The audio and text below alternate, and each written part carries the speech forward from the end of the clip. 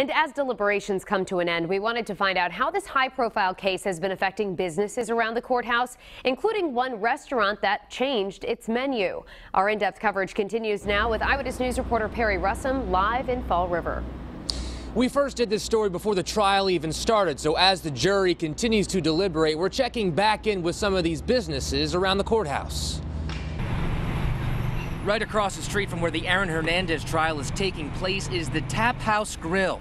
Inside, they're offering the guilty burger or the not guilty wrap. Guilty burger consists of, 2 6-ounce patties, lots of barbecue sauce, bacon, fried onions.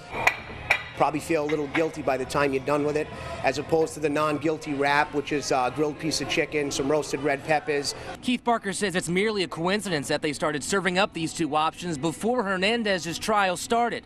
But what's not a coincidence is a slight bump in their business. Business has probably increased about 5 to 10%, I'd say, over the lunch period. A lot of camera crews, news crews from out of state. Barker tells us 5 to 10% isn't too significant, but it's something. Next door to the grill is Cafe Arpeggio. The past couple weeks has been very busy.